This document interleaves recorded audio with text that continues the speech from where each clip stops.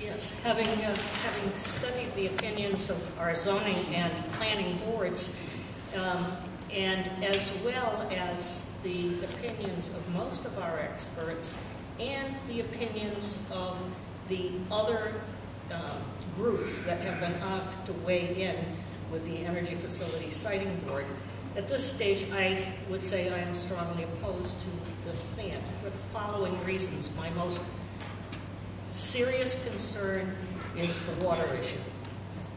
I think that the aquifer that we have, and as we face the dryness of this season, I think it brings into closer view how serious water shortages can be.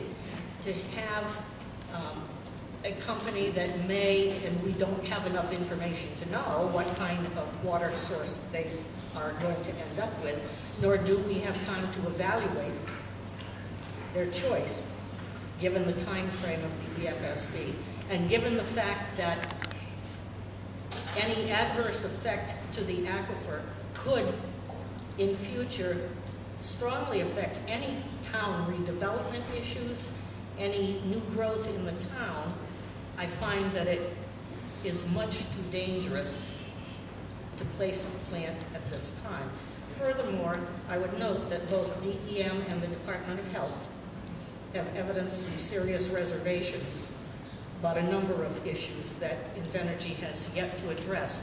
I honestly do not believe that even a 30-day extension is going to allow for time to receive answers to all of the pending issues that are out there and a full evaluation of them. So I'm strongly opposed at this stage.